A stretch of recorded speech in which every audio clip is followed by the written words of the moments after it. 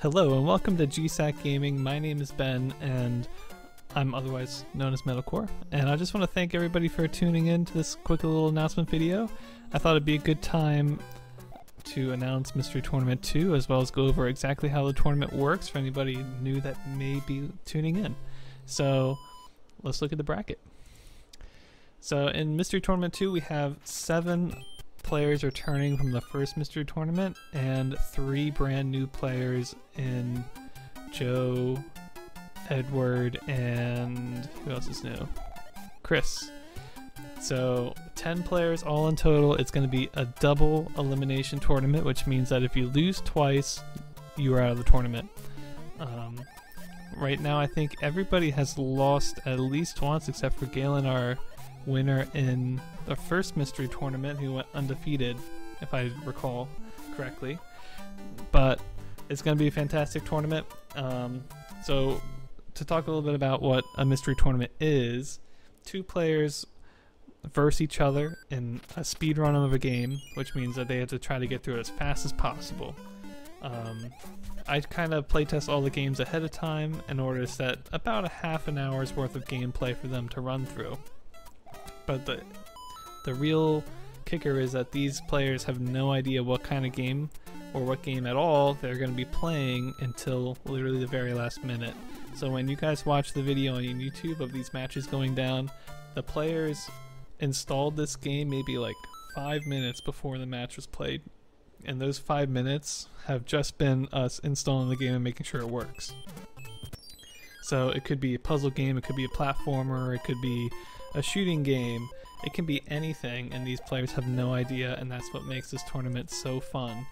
Because not only do the players have to play well in the game, but there's also a certain amount of skill in just figuring out what do the controls do, what is the goal, am I just running to the right, or is there something more complicated at hand here?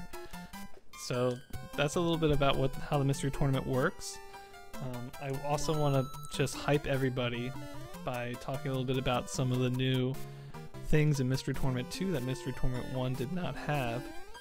The first is that we are now playing PlayStation 1 games, and this has opened up so many great possibilities. 3D games are like realistic now for us to do, as well as just so many other nostalgic and classic games, everything from Spyro to Crash Bandicoot to Doom and Quake. I mean, the list goes on and on and on, and having those games available to us is gonna allow for some amazing runs and really nostalgic feels, I'm sure, for everybody. The second thing that's new is the overlay. So if you've watched the first Mystery Tournament, you've noticed that the first games that I recorded were just with a monitor capture, like I'm doing now.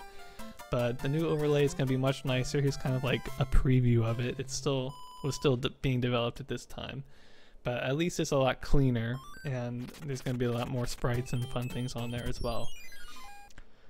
The third new thing, when I was playtesting Mystery Tournament 1, there were a lot of like arcade games where if you died, you would immediately go back to level 1 no matter where you were. There's no checkpoints, no safety net.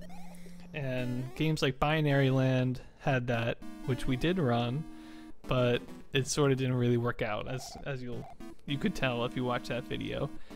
But so I was trying to figure out a way for us to play these games that in sort of a marathon safe fashion, and I finally found it in terms of something I didn't realize you could do. So in our programs we used to run the games, like if the game had a cheat code system inside of it, I thought, I looked into that. I was like, well, is there maybe like an infinite lives cheat that I can put in? But most of these games, they didn't have a place where you could put in cheat codes or passwords or whatever. And I just thought, oh well. But I actually didn't know that our software has a place where you can put in cheats through the software itself. And these include what are called Game Genie cheats, which I had no idea about. And it's just opened up the possibility for so many more games, so many games that would have otherwise been unplayable or not marathon safe, all of a sudden are options, and let me just tell you, there have been some games I've been wanting to put in that until I found this out were just not doable. And man, we're gonna have a lot of phenomenal games coming up because of that everybody should be excited for. As far as announcements go, I think that's it.